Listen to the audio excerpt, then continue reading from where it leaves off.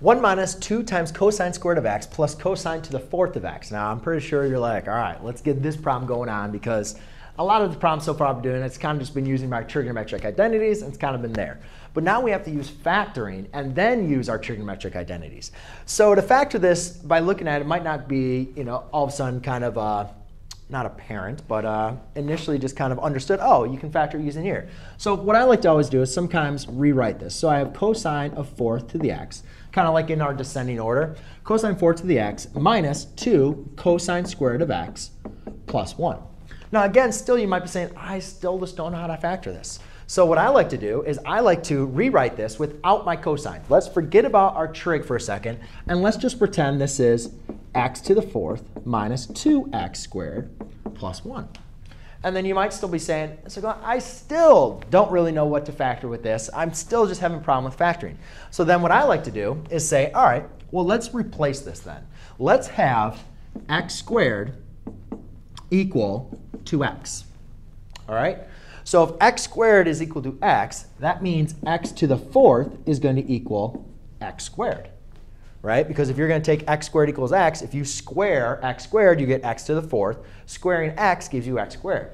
So now we will rewrite this as x squared minus 2x plus 1. Now, ladies and gentlemen, this is the simplest I can get for you to help you factor. All right? So by factoring this, there's different methods to kind of show factoring, but hopefully you see is what two numbers multiply to give you 1, but then are going to add to give you negative 2. So you can rewrite your factors as x minus 1 times x minus 1.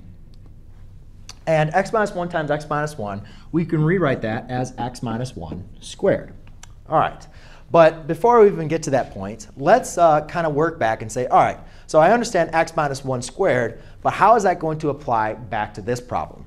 Well, let's go and take a look at it. First of all, we changed our x, so our x is now equal to our x squareds, right?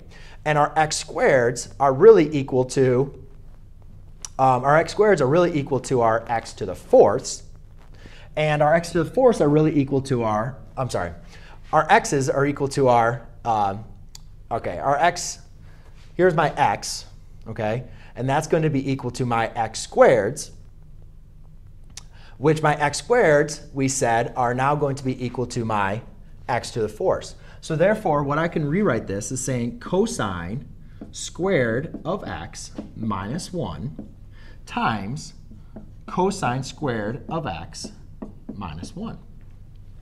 And therefore, you can rewrite this as cosine squared of x minus 1 squared. Now, by using my Pythagorean identities, I could see how can I rewrite the cosine squared of x minus 1 squared. So by using my trigonometric identities, I know that sine squared plus cosine squared of x equals 1. So if I was going to solve this, what I could see is by solving for cosine minus 1, what I could do is I could subtract the sine squared of x on both sides. And therefore, I get cosine squared of x equals 1 minus the sine squared of x. And then subtracting the 1, I get cosine squared of x minus 1 equals negative sine squared of x. And one little thing real quick, let's just double check this works so I can show it to you. Let's just check cosine squared times cosine squared of x is going to equal cosine to the 4th x. All right? And negative 1 times negative 1 will give you positive 1. So that's why we can always work back and to check that's our answer. However, so we have cosine squared of x minus 1. That's equal to negative sine squared of x. So I can have negative sine squared of x squared. Well, now by kind of using, by distributing it through, I can now say this is going to be a positive sine to the 4th power of x. So there you go, ladies and gentlemen. That's how you simplify trigonometric expression by factoring. Thanks.